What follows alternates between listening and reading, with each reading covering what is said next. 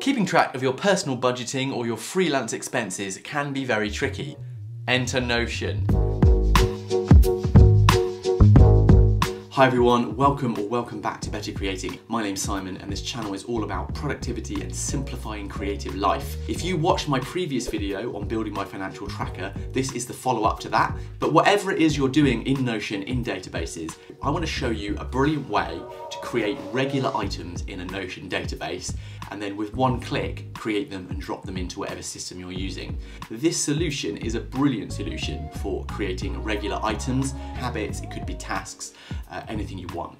We're going to do it for income and expenses today, and I'll finish off this financial tracker build for those of you that have done the first part.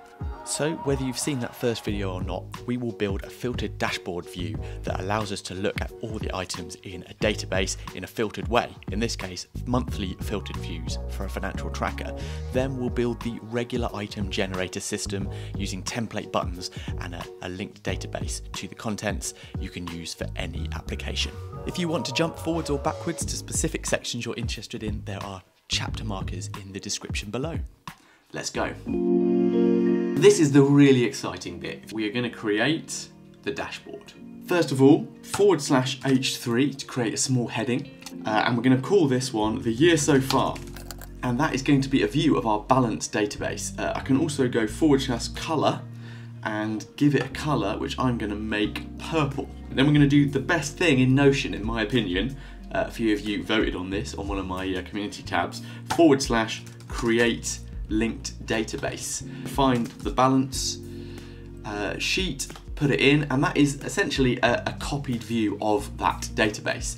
So it means we can filter it. So we just need to clean this up. So I'm going to get rid of the that by hiding it, the income relation. We don't need to see that, and we don't need to see expense relation. Hide that.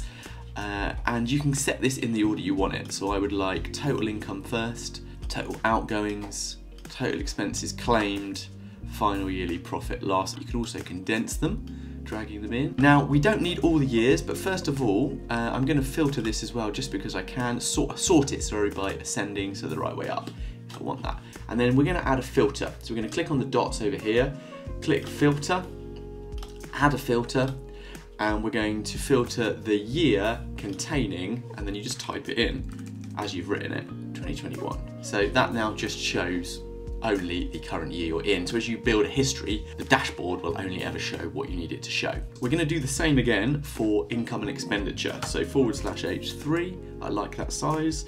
I'm going to call this monthly income tracker. Okay. Give that a color. /create linked database. Search for income. My neighbour's doing something outside, you can hear them.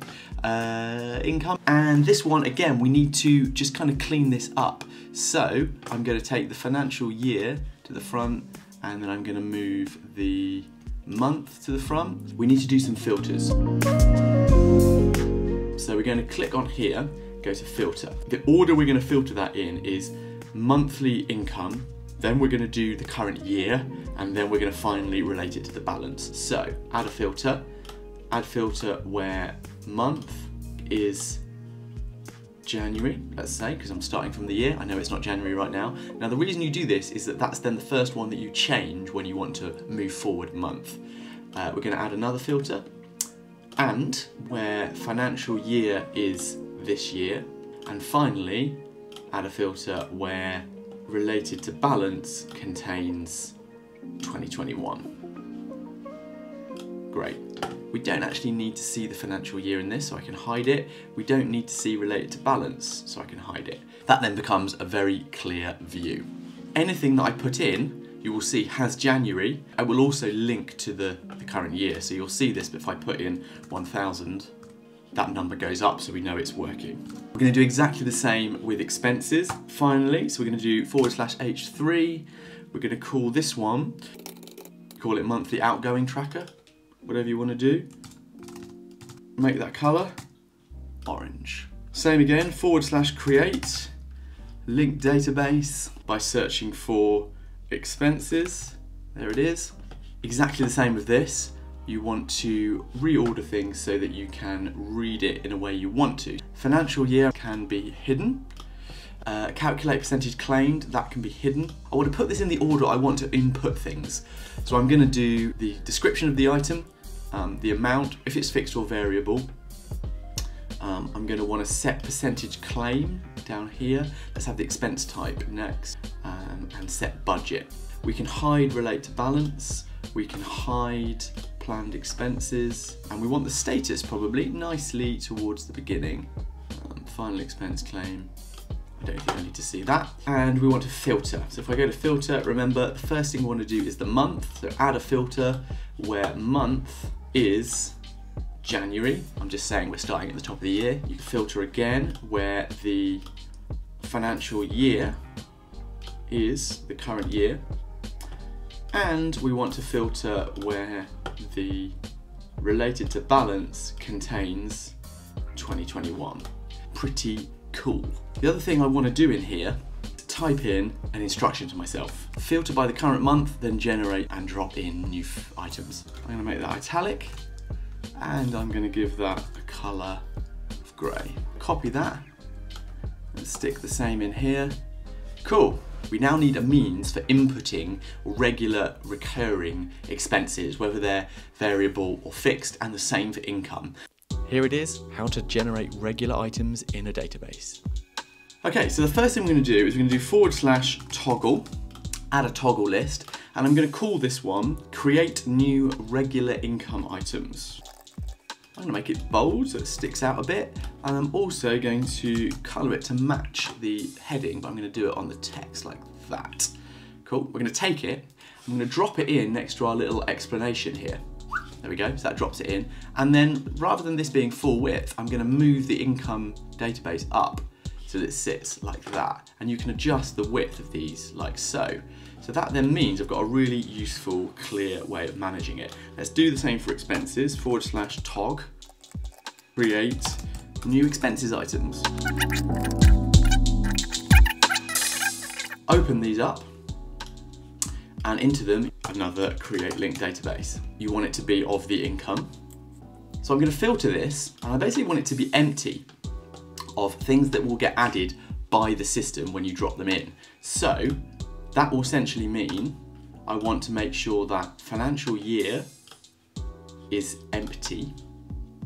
I want to add a filter where month is empty, and I want to add a filter where the related to balance is empty. And the reason we're doing this is it means it will generate stuff in here so that it's always empty, and it's just the other information that's populated. So this is a place where you can create regular items without that programming.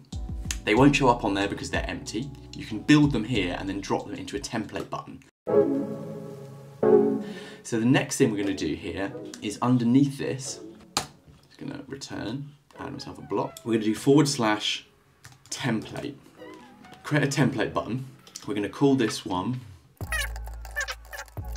You're going to delete that and just leave a space. That'll make sense in a moment. And for now, you're going to close that. So there you've got the button. Now I can just create a few. So let's think of some obvious things. We'll call this one salary, an imaginary amount. We leave the financial year, and in fact we want to hide that because we don't want to put anything in there. We don't want to put anything in months, so hide that. You can make it related to a project if you want to, and that can be hidden as well, related to balance, because we're not using it. So that's all the information you're going to need. If you really want to get sexy with this, go into it and even give it like an icon. Okay, let's do that upward trend and like that. And then that will always look like that. Build a couple of these, so why don't we do Drumroad Sales? I sell Notion templates, check them out. Okay, so there they are. And I can just leave that empty, just means that it's generated. Go to the generate new monthly items, click configure template, take these items and drop them in under the space there, like that. Leaving a gap at the top so that when you generate it, it doesn't leap to the first page, it just drops them in. Close that. Now see, I've obviously taken them out of there, so they don't exist in there anymore. It's just a place where I can edit them. If I now click this, look at that. It creates the items so that then I can simply take them, place them in, don't change the sorting, and they sit within it. And you'll see they're all related to the right month, all of that. So if I open this up, you'll see it's linked into the financial year and all of that. It's linked to the right year. It's absolutely brilliant. If I now wanted to start a new month, I can simply go to filter, change the month to February, it clears it for the new month. I could then take those, drop them in, don't change the sorting, and you'll see it links it to February. And of course, every time you start a new year, you would just change these in the system. Of course, the other thing to do is if you wanted to edit these, you could open this up, take the item, drop it back into this system, change the amount, let's say you got a pay rise, drop it back in again, and that is how quick it is to update it. So I'm just going to do exactly the same thing on the monthly outgoings tracker. / create, filter, clear anything you don't need, so that can go. I can hide financial year, the month can be hidden, planned expenses I can hide, that can hide, status can hide, and I'm going to move these forward, so set the claim. There you go, it's ready. And so on. Again, I'll give you another example in here. Click on here, go to configure, drop the item. There is one more thing that you could do, which is drop in an Indify widget. You go to Indify, create the widget, and this one is a simple countdown. You can make it the size you want, drop it in, and the reason I thought I'd use this is it's actually a really good way of just cleaning up the look of the page. So I can put it in next to the balance sheet, it gives me a bit more information, and I can line it up so that you end up then with a very nice clean look to your system. Make sure to hit the like button, leave a comment below, it goes a long way to support the channel. Watch these videos next to take your Notion and productivity game further. Don't forget to subscribe and check out my complete Notion templates available on bettercreating.com.